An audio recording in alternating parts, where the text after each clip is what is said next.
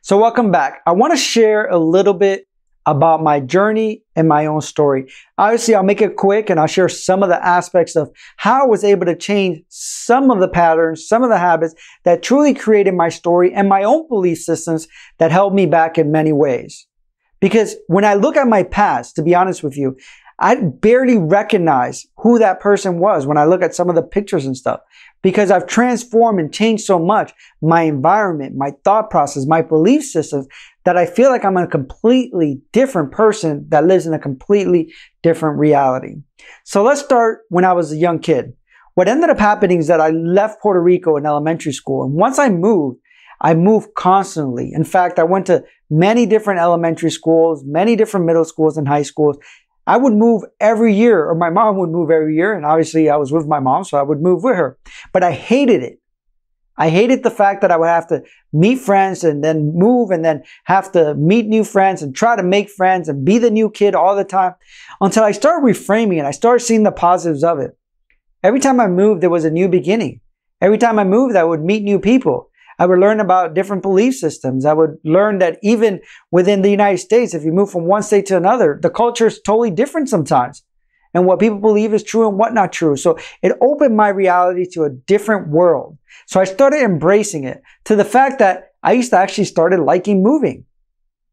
And at that point, I did realize that I could reframe a lot of the situations that I saw as negative. But what ended up happening as an adult is that I continued that story. I continued that pattern. Even though now I had full control of what I did, every year I would move. And because I used to enjoy the process, if I didn't move, I would start getting itchy. It was like, okay, where are we moving next? But then I started questioning that. Is that truly what I want? Do I want to be moving all the time? Do I want to be spending all that time and energy looking for a place to move and then moving process, unpacking, packing and stuff like that?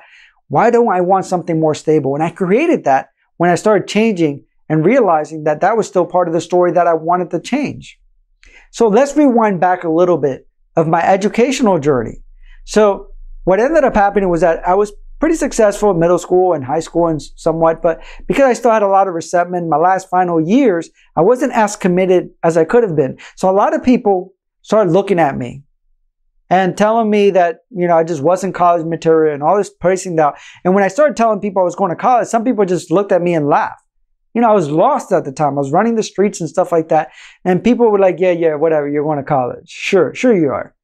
And I was like, no, I'm going to be a zoologist. I'm going to go to college. So when I went to college, one of the first things people I met was the dean. And he looked at me. He's like, you called me over here for this, and walked away from me. My teachers planted seeds of doubt before I'd even turn in a paper asking me if I was college material, because I just didn't fit into that environment, because I was one of the only minorities in the school and I wasn't truly accepted in the school that I went to. So I failed my first year of college. And I started to solidify this belief system of myself that I wasn't smart enough, I wasn't capable enough, and I just started to give up on this idea. I went to work in construction, and a couple months later, my brother passed away in a car accident. And his death was one of the most painful things that I had gone through my experience. But something happened with that, is that it challenged my story. See, I looked at him as somebody that's like immortal. Nothing would ever happen to him. We could do crazy stuff and we were always fine. And all of a sudden him dying made me realize the vulnerabilities of life, and started questioning, if I was wrong about that, what else am I wrong about? What is possible in life, both negative and positive? I have to embrace life now, because who knows? Who knows what tomorrow will bring? And I took that pain and I created purpose out of it. So I ended up going back to school. And I took a psychology class, and that psychology class started to change my understanding of my mind as a tool. I started changing my understanding of the story, the unconscious mind, a lot of the tools that I talk about in this program and that we talk about in this program. So I started to change my story. So I went from failing to getting A's in my associate, my bachelor's, my master's, and finishing my PhD with all A's. Why? Because my perception of myself changed, my story changed. And not only in that aspect, my story changed in a lot of ways. I realized that all the relationships that I was getting into were chaotic, because I realized that my story was created watching people in relationships full of drama and chaos and things like that, dysfunction. So I created that within my own story, until I said, no more of this. I am creating my story, and I started to find evidence that people had developed something different. So with that said, I created a non-negotiable list, and I looked and created until I found the right person for me, which was Natalie, which perfectly fit with the kind of relationship and life that I wanted to live. Even my mindset when it came to finances. Part of the reason that we moved around a lot because we struggled financially. So I would start these businesses and I worked and stuff like that, but I had terrible money management and I was living pretty much in poverty because I was living the same story. When I would get money, it was like I felt awkward because I was not used to being in that position. And I would always do things to sabotage myself. So what ended up happening is I had to look at that story as well.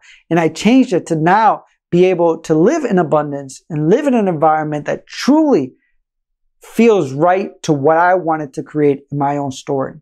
And I share this with you because in every aspect of my story, I had created belief systems. I had dragged all those things from what other people showed me and what other people told me was possible for what I created an understanding of. And as I challenge those things, as I use the tools that you'll be presented with in this course, my life changed drastically.